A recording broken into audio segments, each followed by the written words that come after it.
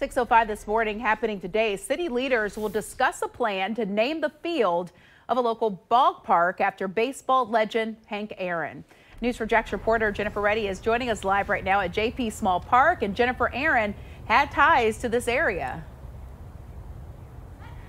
Good morning. He did. Hank Aaron played one season with the Jacksonville Braves here at JP Small Park. And to honor his legacy and his time here in the River City, City Council members want to name the field just behind these gates after him.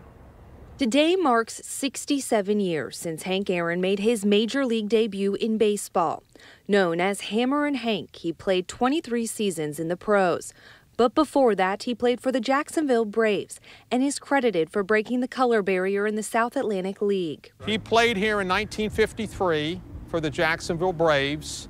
If you read about Henry Aaron, his time here was very difficult for him. It was he wasn't able to stay with his team and ate in different restaurants. Earlier this year, Jacksonville City Council member Ron Salem spoke with News 4 Jax about his push to name the field at JP Small Park in Aaron's honor after he died at 86 years old. I'm hoping we can really generate some interest for Henry Aaron here in Jacksonville and the park itself. If it is approved, documents show the field will be called Henry L. Aaron Field at JP Small Memorial Stadium.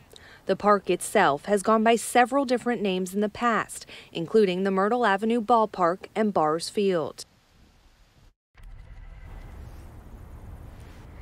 And the proposal is on the City Council agenda for tonight. That meeting is scheduled to start around 5 o'clock. Jennifer Reddy, Channel 4, the local station.